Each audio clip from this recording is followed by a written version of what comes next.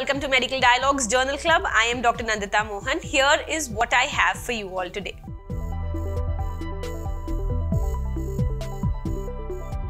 Invasive fungal sinusitis, for example conditions like mucormycosis or aspergillosis, is manifested particularly in immunocompromised patients and specifically those with diabetes. Mucormycosis is highly invasive and relentlessly progressive, resulting in higher rates of morbidity and mortality than many other infections known.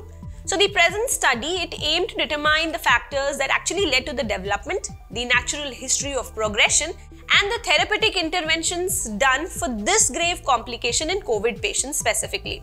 The study included patients who were admitted in the general medicine ward in King Edward Memorial Hospital in Mumbai, and the advised investigations included imaging studies like the CT scan, the MRI. These were all done and they were all noted down. The operative procedures like the functional endoscopic sinus surgery, the abscess drainage, even dental extractions for that matter were performed at the hospital and the details were all noted down. Fungal cultures, sugar monitoring, liver function tests, the renal function tests, complete blood counts, the ECGs, chest x-rays and amphotericin charting were also done. On retrospective analysis of the presenting patients' records, they found that all the patients had received steroids for their COVID treatment and had comorbidities, specifically diabetes mellitus.